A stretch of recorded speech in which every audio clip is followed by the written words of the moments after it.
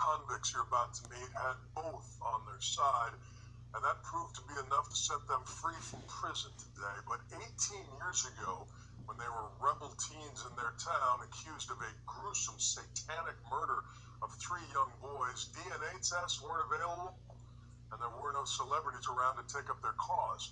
Here's our Jim Avila for our series, Crime and Punishment.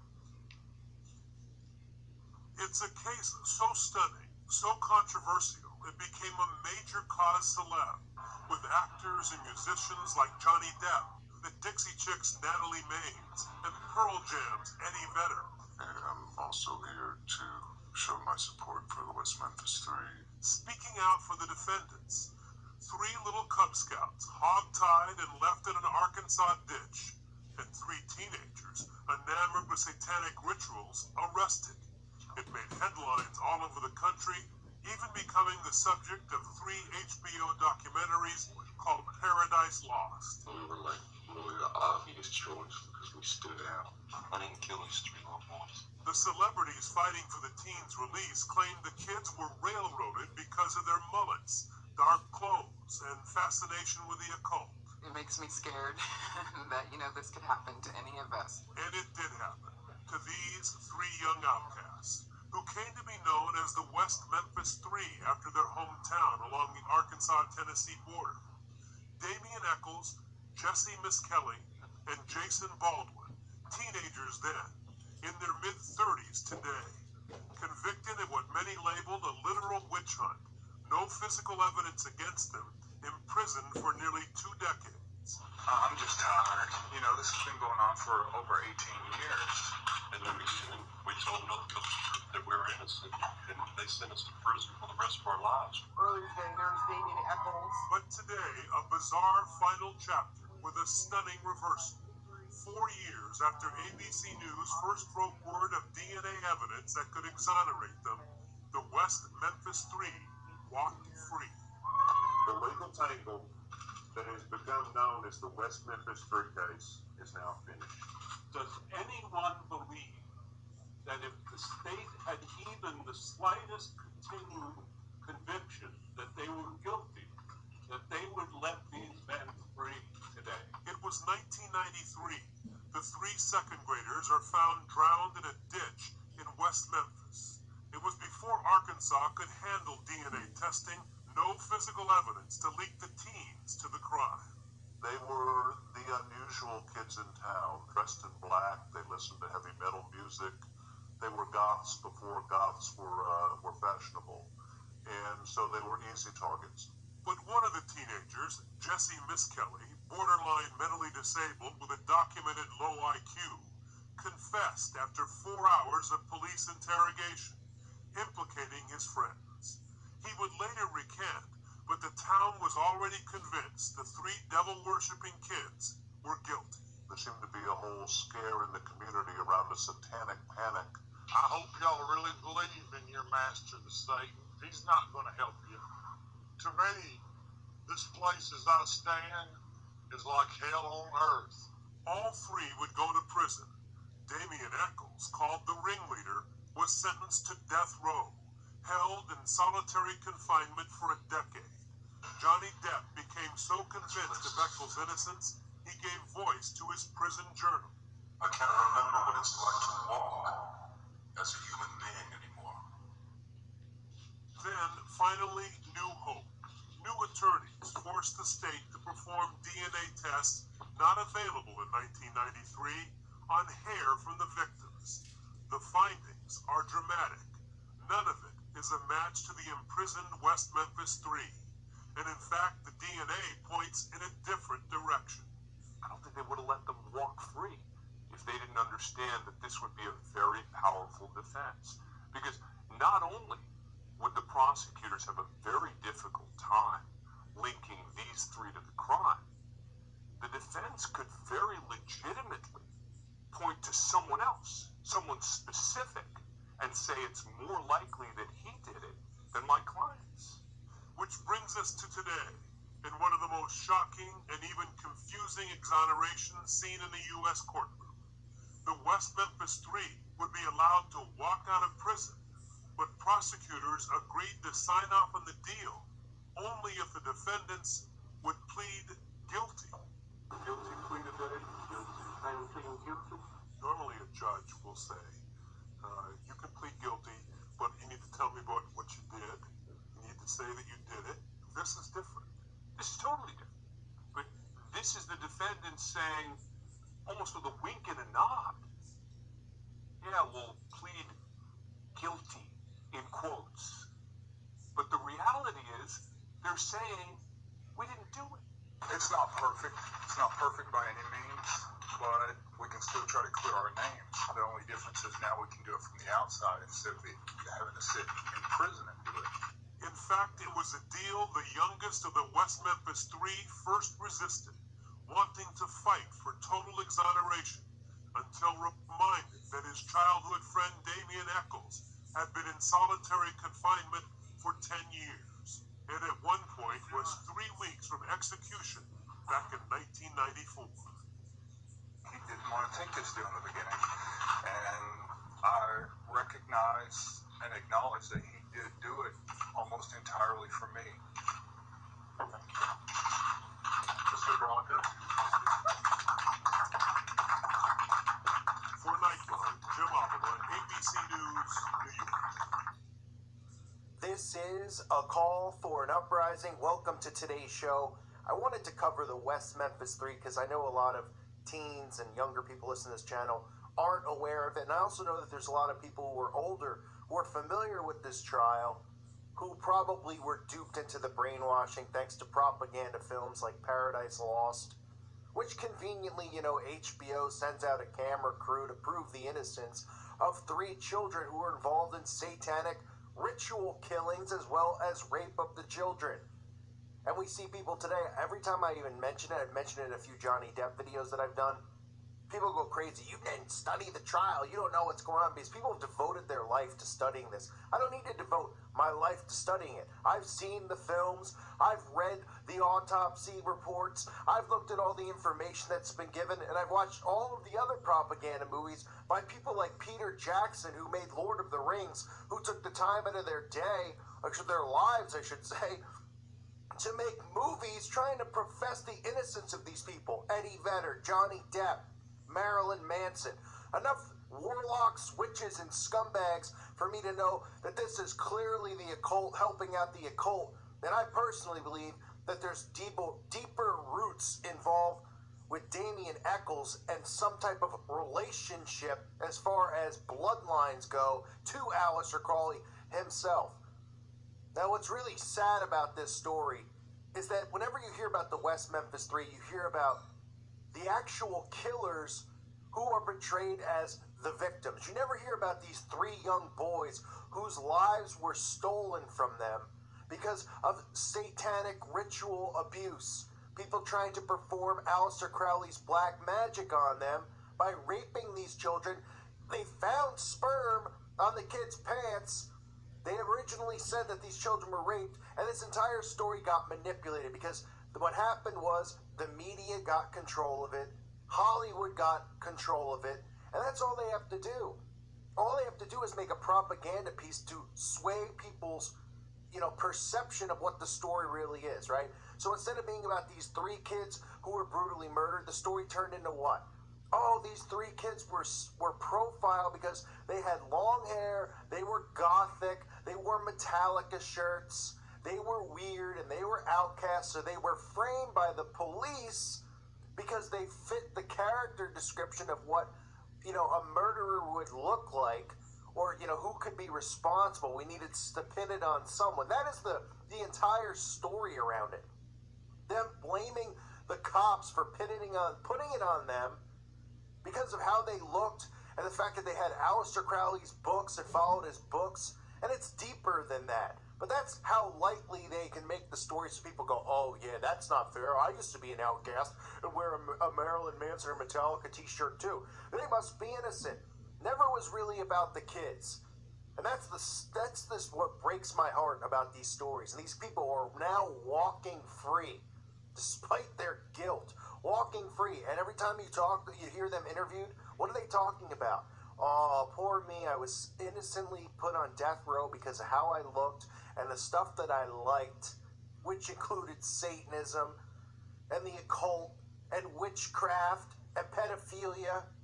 But nope, they walk free. Despite Damian Eccles' connection, he is a member of the OTO in Arkansas. A member of the OTO, Aleister Crowley's OTO. On the stand, listen to what he talks about. He made a blood oath with Aleister Crowley. These three boys made a blood oath, a contract with Crowley. You're familiar with a fellow named Aleister Crowley? I've heard of him. Aleister Crowley is a guy that, based on his writing, believes that he was sacrificed. He also believes he was God, though.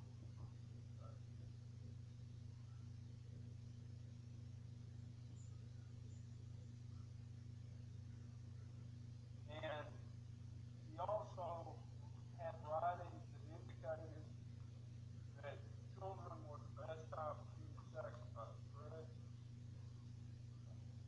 But Aleister Crowley doesn't have any particular significance. I know who he is. I've read a little bit about him, but I've never read anything by him. Let me show you a copy of his document. You read it out there? Yes. What is that?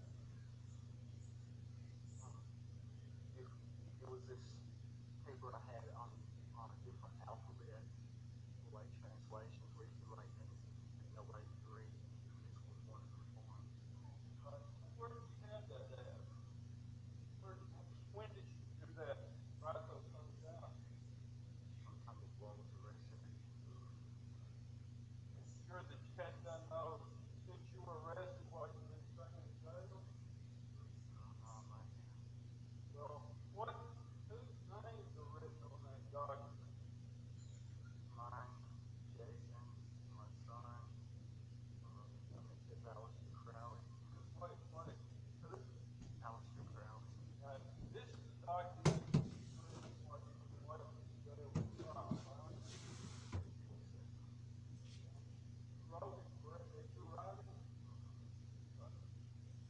Recall when you wrote it? Well, what I'm going to ask you is, Damien said that is Brian Eccles' son. He wasn't born until after before you were jail, correct? So if you've got his name listed on this document has to be generated after he was born, right? Right? So this is something that's written since you're in jail. What you were doing was writing out various names, different kind of alphabets, correct? Well, look here, I was practicing something on. One of the names that you picked out to write about was this fellow named Aleister Crowley, correct? That is a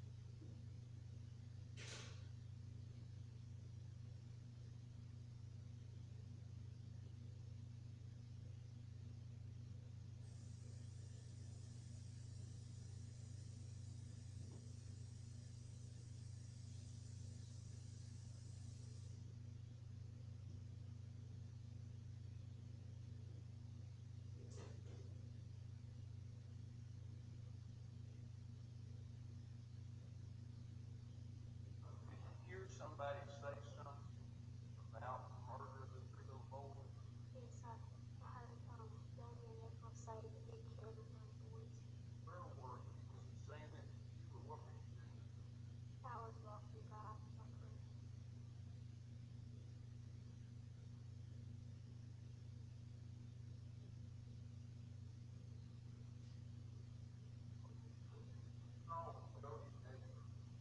Right, again, this witness is requested not to be photographed.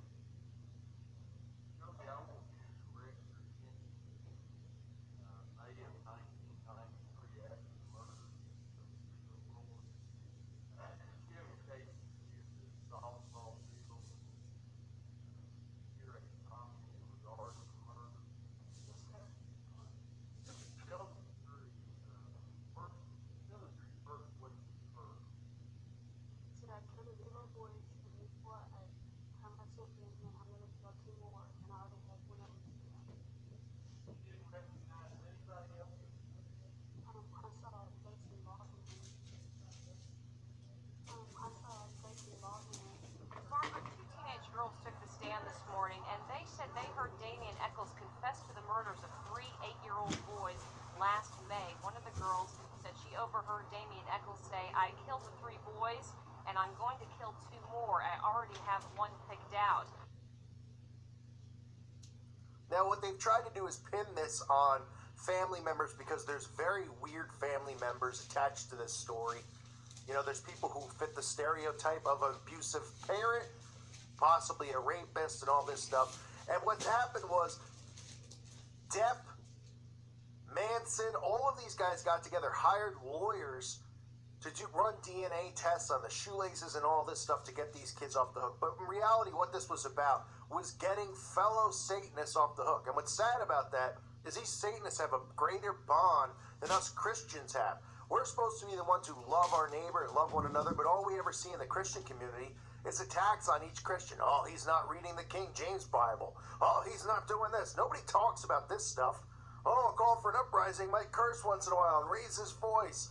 He must not be a real Christian. This is what these lukewarm Christians care about, fighting other Christians, causing division amongst us. And this is what these Satanists do. Bail each other out, have each other's back, are loyal to each other. And this story obviously has deeper roots because they wouldn't just, think about all the murders that happen around the world, okay? They're going to send HBO to cover a story like this and to make the whole thing about these poor kids, and then bring in all these famous people to persuade the audience into believing that these kids were innocent. There was a reason that they had to get them out. And I personally believe the reason is that Eccles is related in some way or form to Crowley, and he's a high-ranking witch, or whatever you want to call it, high-ranking Satanist, high-ranking pansy as far as I'm concerned. You can see now that he's written a new book about magic. That's all he talks about, Satanism and magic. You see all his lame, satanic symbols on his Twitter page. Oh yeah, he doesn't follow Crowley. Here's a picture of him doing the infamous pose that Crowley does. Here he is talking about love one another, right? What do I always say? That these Satanists are coming in the name of love. The Antichrist is coming in the name of love. And that's how people are being deceived. Because they're going, how could you be against love? They're all for love because it's a part of the deception. Love for them is tolerance. They want you to be tolerant to them and accepting of what they do. They're not going to tell you that they're involved in pedophilia and all this stuff. They're going to come across as loving, caring, intelligent people. It's a scam. That's exactly what it is. So this guy comes out now. He's got magic books. And somehow nobody goes crazy and points to the teachings of Crowley, how they follow these teachings, how he's in the OTO, and specifically how these celebrities got him off the hook and his friends off the hook for this murder. They never talk about these kids. Some documentaries will go out saying, well, we think it was the father because something on the shoelace. It's all propaganda. There were people on the witness stand who actually said they heard Damian Eccles confess to the murdering of the 3 children because he was starting his own cult. He was bragging about this. But despite multiple people going on the stand and saying that, they say, oh, they made it up, they had a vendetta against him, or they make up these stories around him when there's these people have more guilt than OJ. Okay? But you hear people constantly when this story comes up, 100% believe that they're innocent because of some stupid propaganda piece that HBO produced to try to show that Satanists are getting stereotyped and labeled. And of course, when you attach these celebrities to it, that's how they get the masses to go along with it. Oh, the Dixie Chicks think he's innocent. They must be innocent. Oh, Johnny Depp from Pirates of the Caribbean and 21 Jump Street, he thinks they're innocent. They gotta be innocent. Johnny wouldn't do that. Common theme with these people, all are Satanists. No big deal, right? Then they change up. You know, all the evidence and stuff gets changed up. Police initially suspected the boys had been raped. Later, expert testimony disputed this finding despite trace amounts of sperm DNA found on a pair of pants recovered from the scene. And then they somehow pass it off as saying that it was from animals, that animals were, you know, all over the bodies. I mean, it's unbelievable, unbelievable. And these people walk free. They walk free and get away with this stuff, and nobody cares. The story turns into these poor boys were, they were innocently convicted. You can see that they're scumbags for starters. I mean, pretty easy to see if you watch Paradise Lost and watch the trial that they're scumbags, trash. And Damien Eccles walks around getting matching tattoos with Johnny Depp and Eddie Vedder. Don't you see how they all work together? How they all have control over all of this stuff? They're above the law. That's what they believe. They're above the law. We're not. We're going to them. We're crap. We're nothing to them. And this is just a mockery of our judicial system. It's a mockery of Christians. It's a mockery to all of us. Everyone should be outraged about this. And this is an old story, but you know what? I had it on my mind recently. I was thinking about it. Every time I see Eccles' face, I just want to put my hand through my computer screen because I know guilt when I see it. I know manipulation when I hear it. Listen to every interview the guy's done. He's a liar. He's a liar and he's a fraud. But they talk about Crawley like, oh, he's wonderful. And he goes, oh, you know, I'm not really connected to him. He said Aleister Crawley was the person who designed the magic. That magic be spelled with a K. He was also a big part of the reason I was sentenced to death. That's what he says. Meanwhile, he's in the OTO. He made a blood oath contract with the guy. He goes on to say, I was the town weirdo. I dressed in all black, had long hair, and listened to heavy metal music. As if this wasn't enough to make me a suspect in a small, hardcore, fundamentalist town in the midst of the era of satanic panic, I also practiced magic. Some of the most damning evidence brought against me during the trial was my love of knowledge of Crawley and the fact that I own Stephen King novels. Right, so people hear that, they go, well, I own a Stephen King novel. Stephen King novels and Crawley's teachings are a little bit far apart. Even though you're better off taking every Stephen King novel that ever existed and dumping manure on it. So again, this is how they've used mind control. This is what they've done to people. This is how they can get Satanists and witches off the hook. By using the television, by creating propaganda pieces, by attaching what? False idols to the story to try to prove the innocence of someone. Wow, I've never seen so many celebrities care so much about some cause. Have you? There's people dying around the world. People in third world countries who can't eat, who just die of starvation. There's so much crime and so much stuff that goes on with amongst the elites, which never get talked about, of course, because these people are amongst it. But this specific story, boy, really band everyone together to hire lawyers out of their own pocket to get these kids that they never met off the hook for a crime they clearly were guilty for. Clearly, there were no other suspects at the time, but it's easy to point a finger at creepy parents when the father of, one of them is just an absolute, he probably was put under MK Ultra or something after the whole thing went down because that guy was out of his mind, Byers. But the whole story is just unreal. This is the stuff that boils my blood. Well, I guess you could say everything does, right? Because pretty much every day I'm yelling and ranting about this stuff. But I just see this doesn't mean all Christians need to unite in a sense. But it's just more of a wake-up call as to who the real enemy is. These people are murdering kids, and all I see are Christians attacking Christians about but you don't sound Christian. Like, are you reading a King James only? If not, you're not a real Christian. It's such a waste of time. It's not speaking through the Spirit. These are the people that we need to point a finger at. 100 years ago, this would never have happened. These people would have been hung. They would have been. Run up a tree. Now they get off the hook for doing it. And all they have to do is bring out their witches and warlocks from Hollywood. And everybody goes, yeah, they were innocent. Look at the tattoos on their arms, all these satanic symbols on their arms and their hands, on their necks. This guy's got a pentagram on his stomach, or his chest tattooed. But that's normal, right? He said, oh, I thought it was cool. Oh, right. He thought a pentagram was cool. That's why he got it tattooed on his chest, just like the Satanic Temple uses the pentagram, and they use the same excuse, right? Oh, it's nothing to do with black magic. We just love it. We think it's cool. Yeah, sure. Guess we were all born yesterday. Well, guess what? I wasn't. And this fight is not over. I'm taking the fight to these people. I know there's so much stuff going on.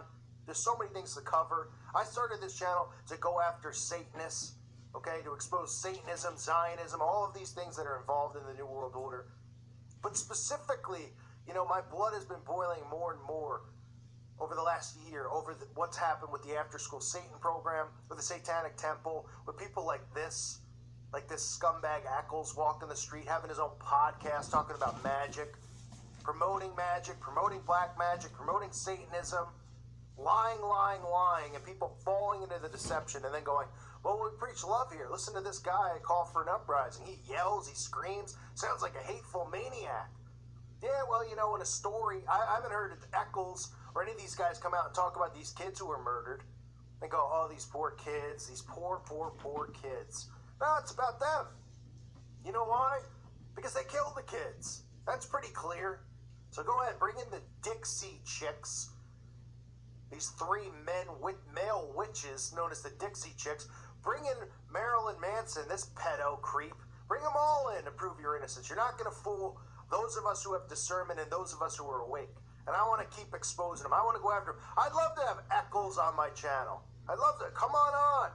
If you're out there, come on for an interview. The interview will be me asking you about Crawley, asking you about your tendencies to molest young children and use black man. Of course you won't come on. I can't get anyone to come on my channel, to be honest. I see all these channels that get interviews of these people. Nobody wants to talk to me. My channel is only bigger than most of these channels. But, hey, I don't blame people. I'd be afraid to talk to me too. Because they know that they're going to get, truth is going to get pulled out of them. They're not going to be able to sit here and deflect crap on me. They're not going to be able to sit here and ping pong stuff back and forth because I'm going to grill them. That's why nobody comes on. Nobody asks to be interviewed on here who's involved with any of this stuff.